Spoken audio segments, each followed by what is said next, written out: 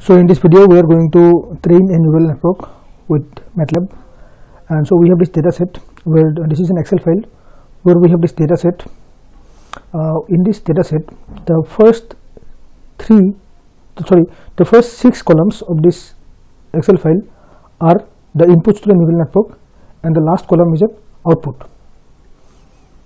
So now how to read this data from Matlab? First of all, so we create a script.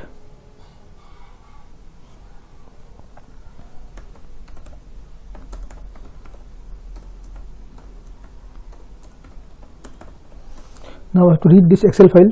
For that I use the XLS read, and we write the name of the file. So you can see the name of the file from here, ann data.xlsx. Now if we run this, we have to save this in the same folder.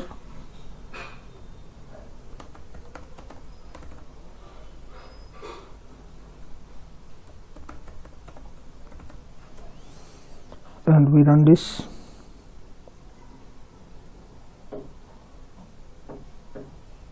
So once the program is executed, you see this variable z.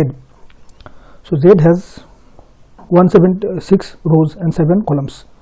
So as you can see here, here we have 176 rows because if we exclude the header, we have 176 rows and 7 columns.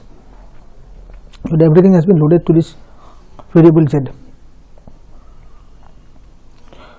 Now see, this is already a randomly distributed dataset, but if we want to further randomize it, or if our dataset is not already randomized, then it is always better to split the dataset into train and test. So I take this variable n equal to rand perm 176. So 176 is the size. So now this rand perm will generate the set from 1 to 176, but in a random order. So each time you run this code, so it will be a different order. Now I create the input train. So input train will be z of n. So let's say for the training dataset I use 120 samples. So the first 6 columns, then for input train, so input target train, so this will be 7, the last column. Similarly, input test is zn 121 to end 1 to 6, and target test z and 121 to end 7. So our dataset is generated. So if I run this, I have this dataset: input test, input train, target test, and target train. So you can see the input test has 56 rows and 6 columns. Input train has 120 rows and 6 columns. So I will be training this network with this 120 data, and I will test with this 56. So I call the neural network tool and then start. So I use the fitting app or the fitnet. Now here you can see here. Now if I go for input test and input train and target train, now you can see there is a problem. It shows that this is 6 samples of 120 elements. So I can use matrix rows instead. So 120 samples of 6 elements. But again, this will create some problem at the time of testing the network. So it is always better to handle it here only. So I use the transpose operator to make sure that this problem does not arise. So now I use transpose Now I use input train and target train. You can see now it is 120 samples of 6 elements. That means there are 6 neurons in the input layer of this neural network and 1 neuron at the output layer. Now let's leave everything the default setting. This is the number of hidden layers is 10, so it is creating the network. And now this is the, we can choose the training algorithm. So we can select it, but let's leave everything the default setting and train the network. So the network is being trained, and now I use this next.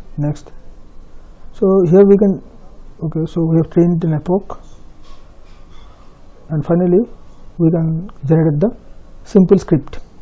And actually this is a script in which we are going to do our operations. Now see, x equal to input train and t equal to target train. This is how the network is created.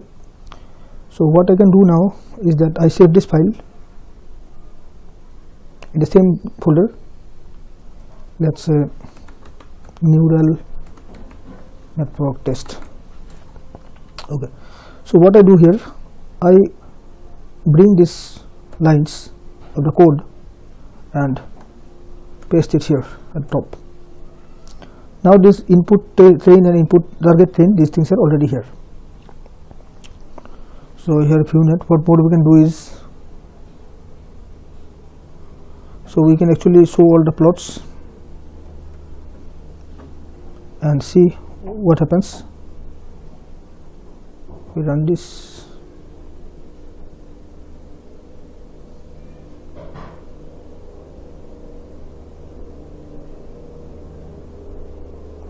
So we have the plots. This is the, okay. So these are the plots. This is the training. This is your performance plot for training, validation, and test. These are all the error histogram and regression analysis. Okay. Now, if we want to apply the data on a test dataset, so what will you do? So I write another cell. So apply the network on test dataset. So for that, before that, I close this training window and this one. I can close all the windows here because I no longer need them.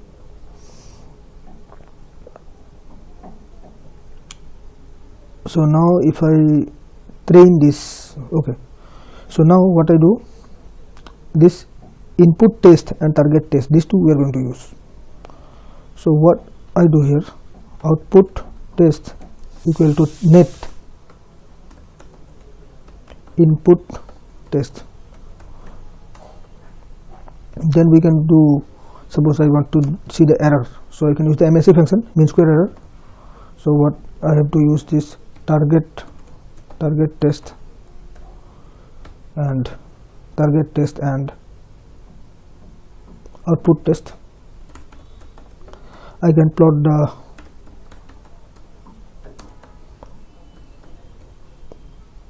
the regression, plot regression of these two, target and output. And I can also, we can use, because this does not, we cannot plot this because this is a, when there is a multi-dimensional input, we cannot plot this. So let's just ignore it.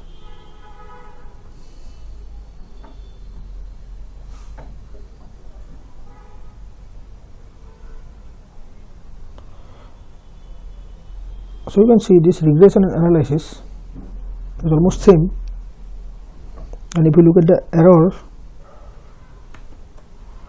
it is also almost same, and we can see the performance here. So what is the performance? Performance net t comma y.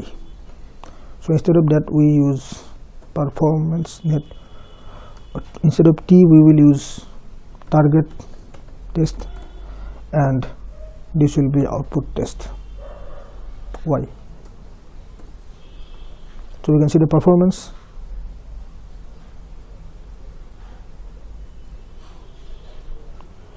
So this is the performance of the training and performance of testing.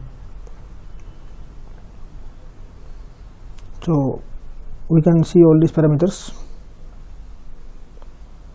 and for this data set you can see this time the performance is slightly better for both training and testing. So by looking at the regression plot, we can say that this time it is slightly better. So now what I can do is, when the performance is good, what I can do is I can save this neural network. I can use save function. So suppose I name it as trained net, and I save this net.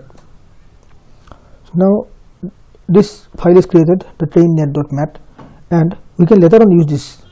So if I now want to use this, so you can see here, let's remember this performance, and I clear everything. But now I use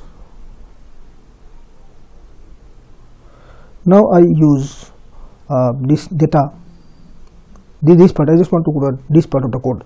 So for that, what I do is I run this section. So it is evaluate current section. No, it is one evaluate selection. So once I do this, only that part is run, and now you can see if I have net. Now if I do this, because this net is already there, so if I use load train net, then this train network appears here, and if we run this code, this part, so to select this part we can just select here and press Ctrl Enter, and we can see that we get almost the same result. The same network is saved, and the performance is also almost same, because we use the same network.